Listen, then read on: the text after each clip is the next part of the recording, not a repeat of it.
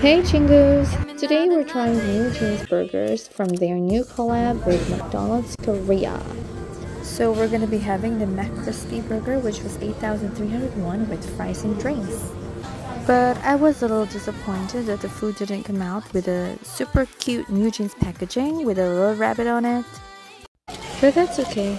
Now let's see how crispy this McCrispy really is. Look at that. Now let me show you what's inside. And guys, they're not beef burgers, they're chicken sandwiches, I guess, with onions and cheese and lots of cheese. And look at that, it's very good. And I also got 2 chicken wings for 3,500, and they're so crispy, very juicy, tender, and very soft.